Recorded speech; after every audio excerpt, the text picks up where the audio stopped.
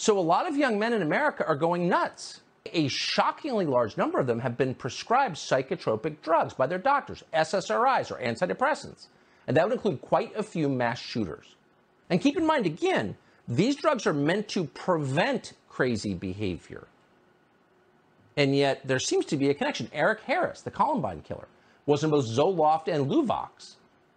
A year earlier, a 15-year-old called Kip Kinkle shot his parents and dozens of classmates. He was on Prozac. In 2005, a 16-year-old called Jeff Wiesa killed his grandfather and 10 kids in Minnesota. He was on Prozac too. So was 27-year-old Stephen Kamerzak, who murdered 6 people at Northern Illinois University.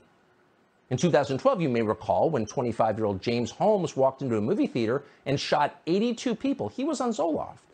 The list goes on and on and on and on. Between 1991 and 2018, total SSRI prescriptions in the United States rose by more than 3,000%. 3,000%.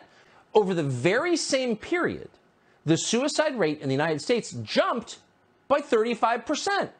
Mass shootings also increased dramatically over the very same period. Here's a chart that shows it.